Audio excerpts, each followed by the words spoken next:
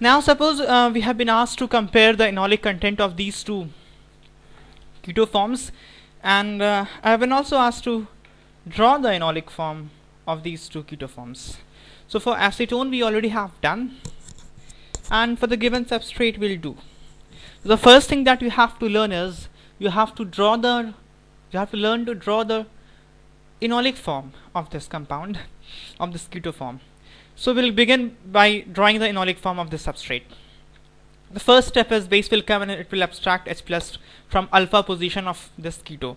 Now I can cite two alpha positions here.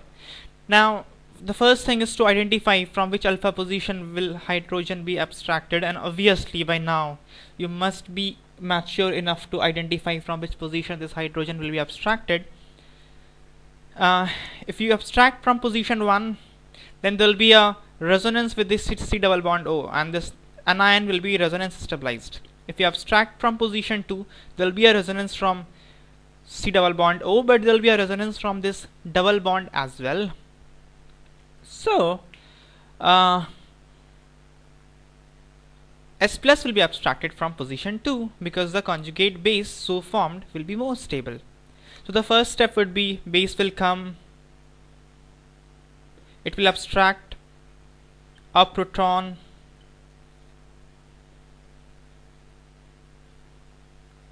and this conjugate base will be formed, and then the second step, resonance will occur and the charge will get delocalized to a most stable position.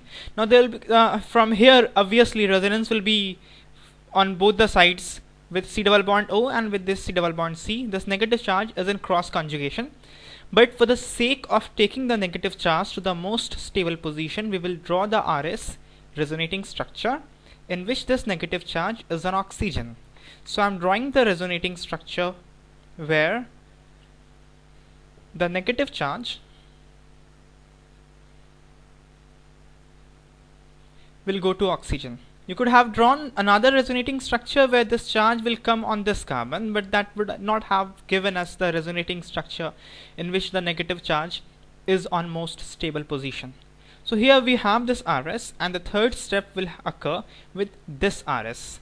So in the third step, base will come, that OH minus that has taken away the H plus from this carbon will come and return the hydrogen, and we will have this enolic form. So this is the enol of this keto. So we are quite handy now with drawing the enolic form. So here this is. So once I have drawn this enolic form, now I need to compare the enolic content of this substrate and this substrate. Now the enolic content, the enolic form of this acetone is this. Now as we have discussed earlier, that the enolic form are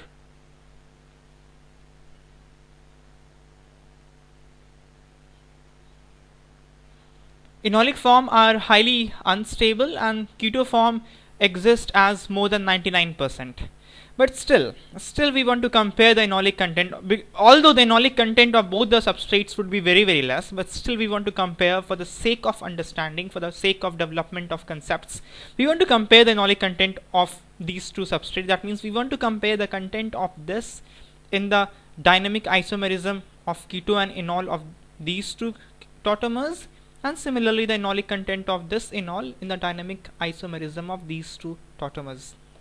Now we have to look for certain factors that provide stability. Now the factors which provide stability up till now that we have seen is aromaticity, that is the phenomena of cyclic ring. Here we have a cyclic ring, so there cannot be question of aromaticity. The next thing is C double bond O. C double bond O is broken in both the cases, so they are at par in that sense. The next thing is resonance. Now resonance. Can we have any resonance here? Now this C double bond O, there's no C double bond O, there's C double bond C. The C double bond C is not in conjugation with any other pi bond. Here this C double bond C that has been formed as a result of tautomerism is in conjugation with a already present C double bond C.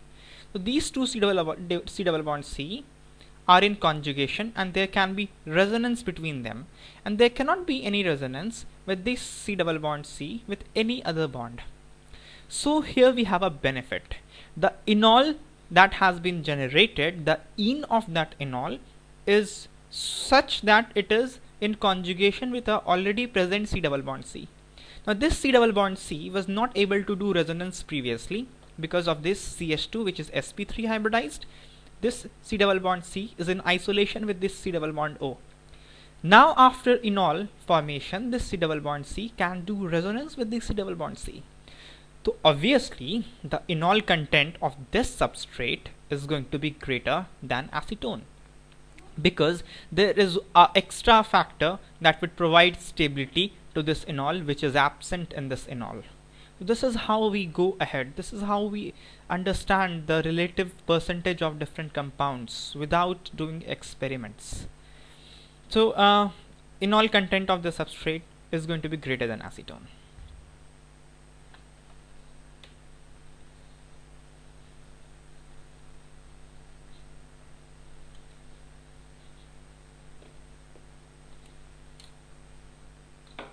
Now another question is, let's move ahead with this problem.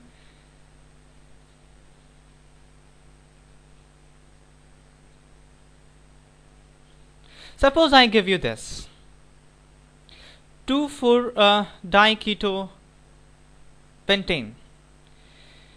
So I'm giving you the information that this particular substrate has 76% of enol. Now as such I can't ask you the percentage of enol. We cannot intuitively or theoretically we cannot guess the exact percentage of enol, but experimentally somehow it is known that the enol percentage of this substrate is 76%. Now I'm asking you the reason why it should be as high as 76%. The enol content of acetone is only it's less than 1%, but the enol content of this particular substrate is 76%. Now this kind of problem will enrich our knowledge on tautomerism and enrich our concepts in tautomerism and will bring at ease this topic for us. Now let's go about thinking, why should it be 76%? The first thing that I have to do is I have to draw the enol form and then look for the relative stability, and then I have to identify what are the factors that are operating in that enol form. The first task is to draw the enol form of this keto. Now the first step in drawing the enol form is acid-base reaction. Base comes and it abstracts hydrogen from a particular position. That position happens to be alpha position of C double bond O. Now here all these three positions are alpha position of C double bond O. This carbon is alpha for this C double bond O.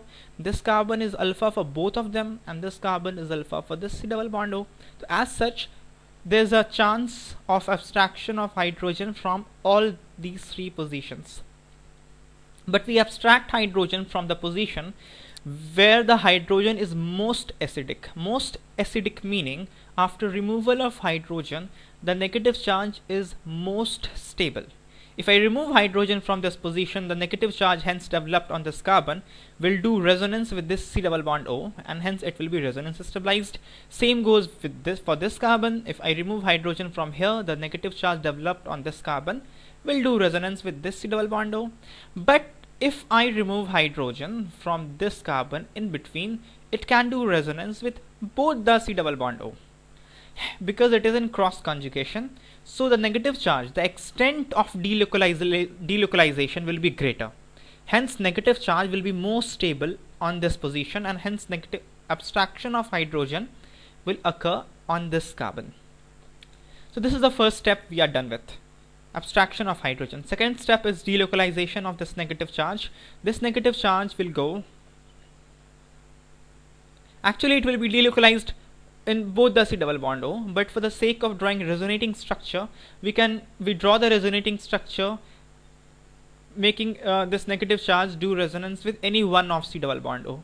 Suppose we draw the RS with this, we can draw with that as well. That's not going to make any difference because this is a symmetric structure.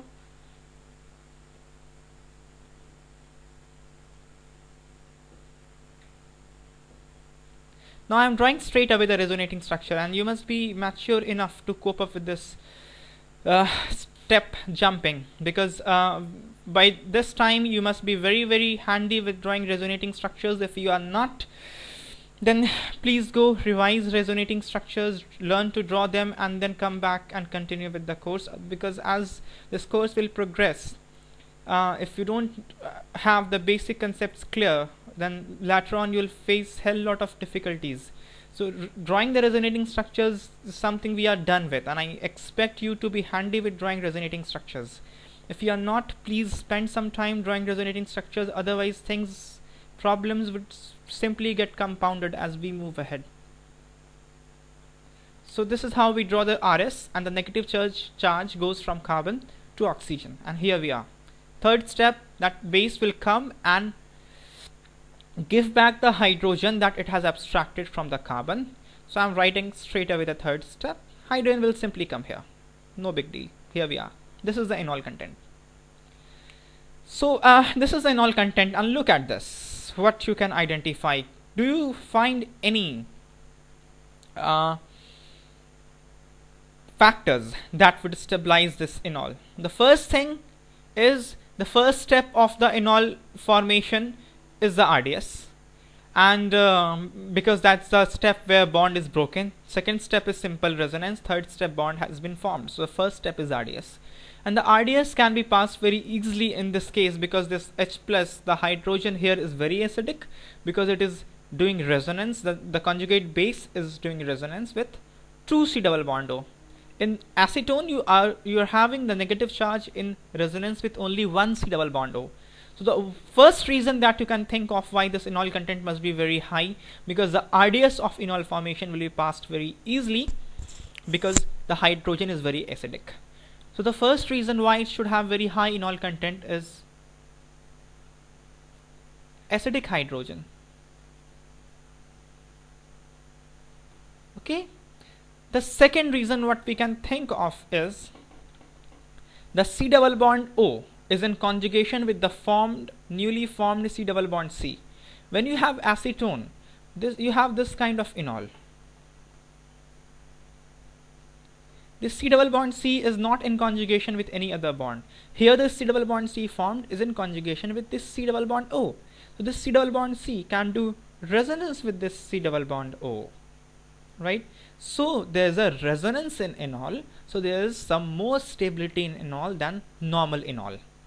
So here we have the second factor that adds to the stability of this enol is C double bond C in